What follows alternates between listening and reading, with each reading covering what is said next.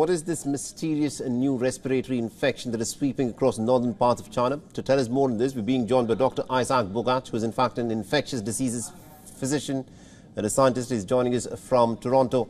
Now, Dr. Bogach, there are these spate of infections that have been reported from northern China. They've been variously described as mysterious kind of pneumonia or some respiratory illnesses. What do you make of these reports that are doing the rounds? Yeah, I mean, for starters, much of the world was aware of this on November 21st when it was reported on a global infectious disease surveillance website called ProMed Mail.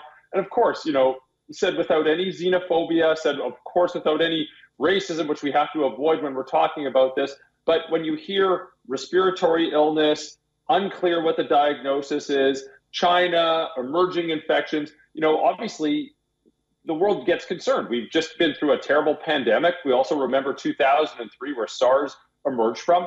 But on November 23rd, the World Health Organization had direct contact with Chinese health authorities, in which the Chinese health authorities said, yes, we're definitely having a rise in these respiratory illnesses, but these are known pathogens. This is influenza, this is COVID, this is respiratory syncytial virus, this is mycoplasma infections, which are known pathogens. We're just seeing a big rise of it in the first winter after lifting our public health measures. And people watching might remember that the same thing happened in many North Hemisphere countries, including the one I'm sitting in, Canada.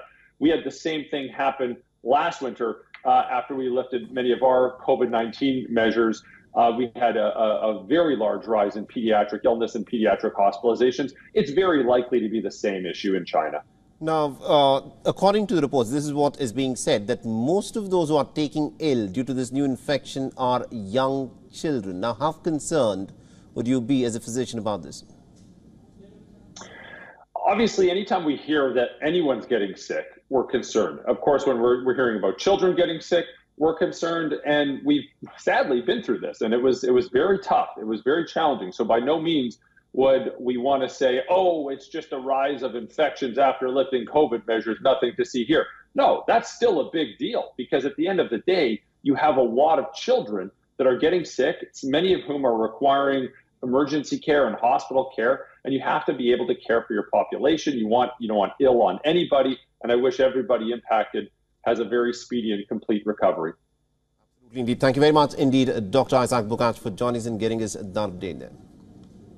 My pleasure. WION is now available in your country. Download the app now and get all the news on the move.